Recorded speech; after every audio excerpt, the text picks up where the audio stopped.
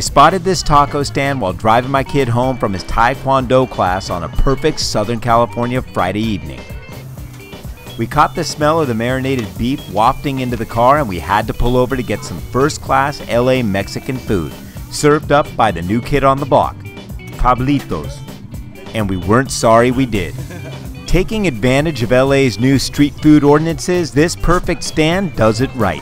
A simple menu done to perfection.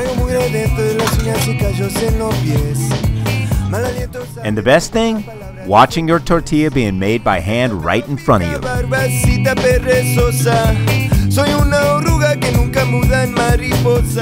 just love that they throw that burrito on the grill before they give it to you. It's going to give it a nice little crispness.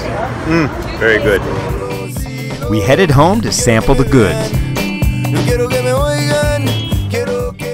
Now what you're looking at here is one of the best burritos I have ever had, and it's a good thing because I was about to be very distracted, and a lesser burrito may not have been able to hold my attention. Pablito looks like they really know what they're doing. The tortilla is a little bit browned there when they put it on the grill. It comes off perfect.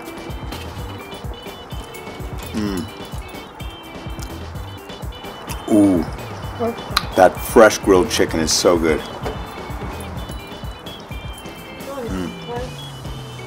Oh my God, huge earthquake right in the middle of our burrito. Look at this. You think?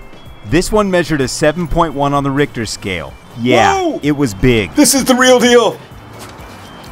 Better eat this fast. And it might not look like it on the camera, but these lights were rocking and rolling. Wow. I'm spilling my rice. Whoa, this is a long one. Okay, does it get any more California than eating a burrito in an earthquake? And not just any earthquake. I don't think so. Did I mention it was a 7.1? Happy earthquake. And that's how a native Californian handles a 7.1.